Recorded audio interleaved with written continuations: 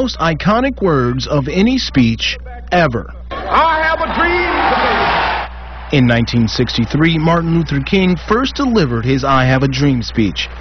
50 years later, the University of Toledo set out to prove those words still resonate today. The I Have a Dream speech was probably his greatest public moment, where his words impacted a nation. He was such a great orator, and it called America to conscience.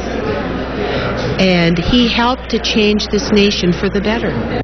Congresswoman Marcy Kaptur was but one of the special guests at today's celebration. A venerable who's who of the Toledo area showed up to lend their support, including Toledo Mayor D. Michael Collins. But Kaptur says today's showing can only scratch the surface of what the I Have a Dream speech and Dr. King did for the country.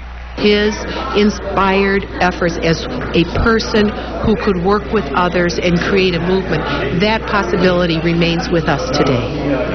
But while much has changed since that day 50 years ago, Toledo NAACP President Ray Wood says Dr. King's dream has yet to be fully realized.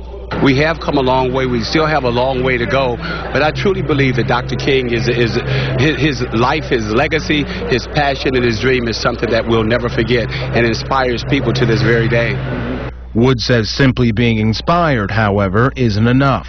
He believes to grasp the true meaning of Dr. King's dream, inspiration must be turned into action.